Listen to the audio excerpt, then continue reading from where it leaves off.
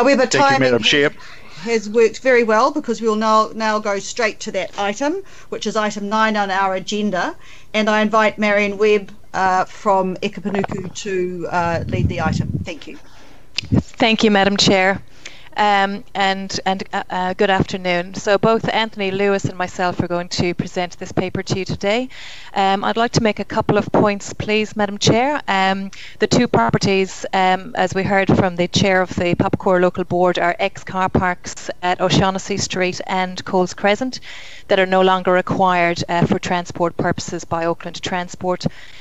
Both of the properties are zoned Metropolitan Town Centre under the Unitary Plan.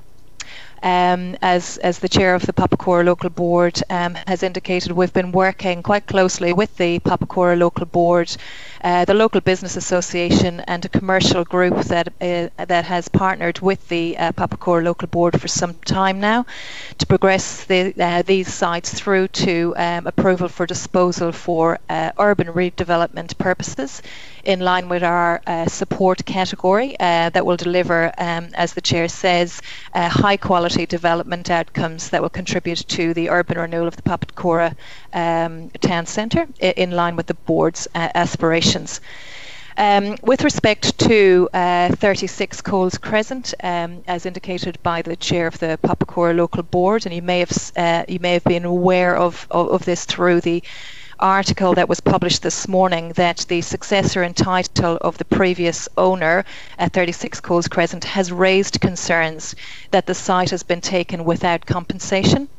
Our position at Ekapanuku is that the site was vested as part of a wider subdivision approval where no consideration was payable either then or now.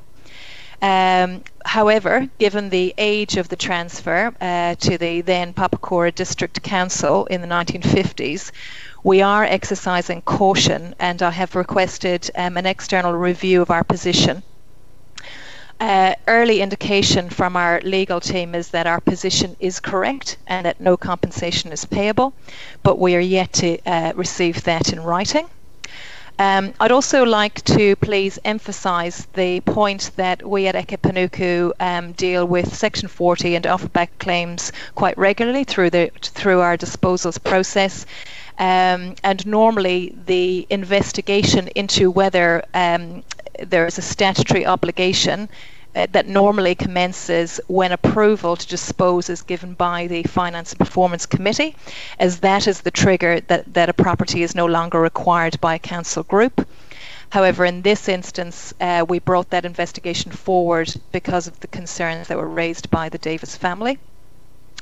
Madam Chair, I'll leave it there, and Anthony and I are very happy to answer any questions that the committee might have.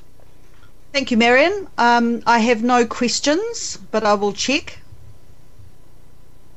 No, with no questions, I'll go to comments now. First comment from Councillor Dalton. Thank you.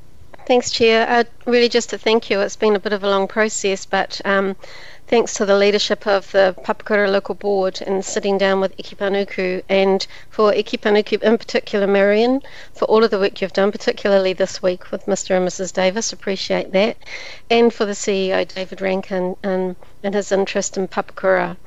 There's a lot of work to be done out there, and I think it's really encouraging that we can reach a point where disposals are agreeable with everybody, and that there is an intention to support the growth and investment into Papakura going forward. So just thank you to all parties. Thank you, Councillor. Would you like to move this? And would Councillor Newman like to second? Yes, thank you. Happy to. Thank you. Any other comments? Well, it's been moved and seconded, and I think we all endorse what Councillor Dalton has just said. So it's been moved and seconded, and I'll put it to the vote. All those in favour say aye. Aye. Aye. Against? Carried unanimously. Thank you.